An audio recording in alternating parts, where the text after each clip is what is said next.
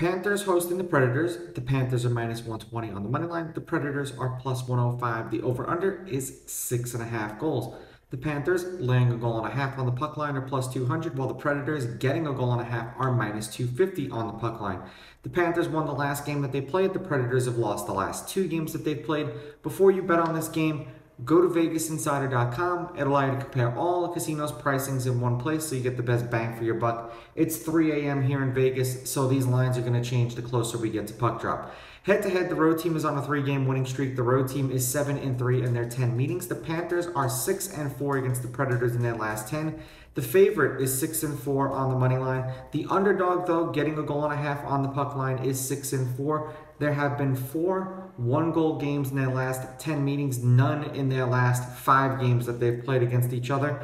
The over-under is 5-5, and the over-under at 6.5 goals is also 5-5.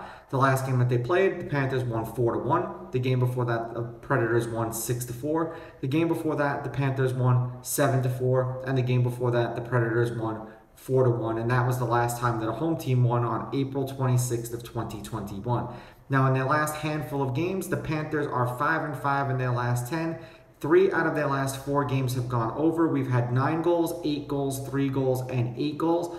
The Panthers have scored at least 2 goals in their last 4 games, and they've scored 3+ twice, especially in the last game that they played. Now, for the Predators, they've lost their last 2 games, like I said. They are 6-4 against the spread in their last 10.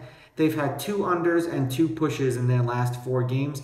We've had 5 goals, 6 goals, 3 goals, and 6 goals. The Predators have only scored 2 goals in 2 of those games. They were shut out once, and they scored 1 goal once.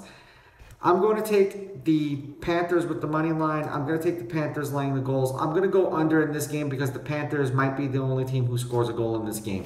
These are just my picks. If you disagree, please go with your gut, and please bet responsibly.